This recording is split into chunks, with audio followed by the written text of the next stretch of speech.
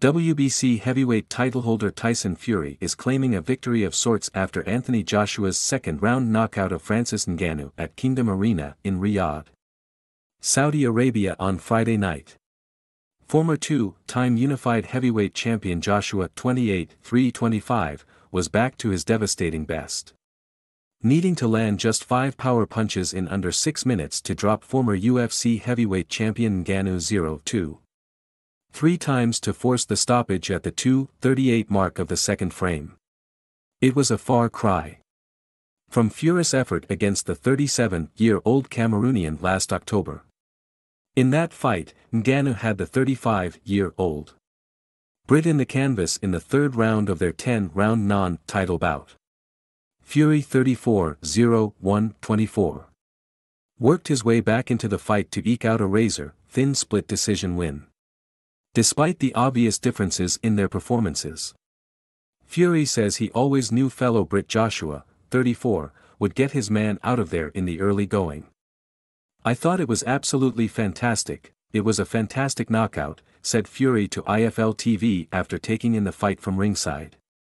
"I almost got my prediction right, because I had picked AJ to win inside 1 round, but he got it in 2. It was a very rude awakening for Ngannou. He got a little bit cocky. It was what it was. He got knocked out. And that's what a boxer should do to an MMA fighter. So credit to AJ, because he did a fantastic job. I expected this to happen. I had said AJ would win inside a round, but I got it wrong today." Joshua's promoter Eddie Hearn said he had no doubt where his man stands in the heavyweight division. "You're looking at the baddest man on the planet," the Matchroom boxing chief said after the fight. "He's the best heavyweight in the world and I can't wait for him to beat Tyson Fury." Unsurprisingly, Fury disagrees.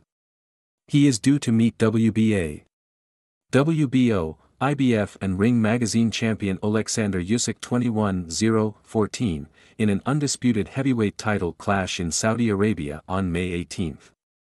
Responding to Hearn's statement, Fury said, "I'm sure Alexander Usyk will have something to say about that, considering that he beat Joshua twice. It's me and Usyk who fight for the number 1 and number 2 positions and the undisputed championship of the world, in May. I had a shit performance against Ngannou.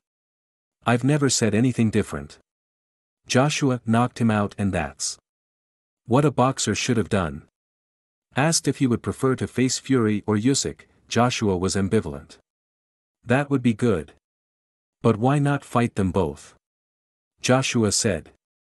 "It shouldn't really be one or the other, I should have the opportunity to compete with them both and also not just those two, there are so many other fighters I want to compete with. Let's keep on going, I'm not here forever, let's make hay while the sun shines. If there's an opportunity to go again, I'm ready, June, July."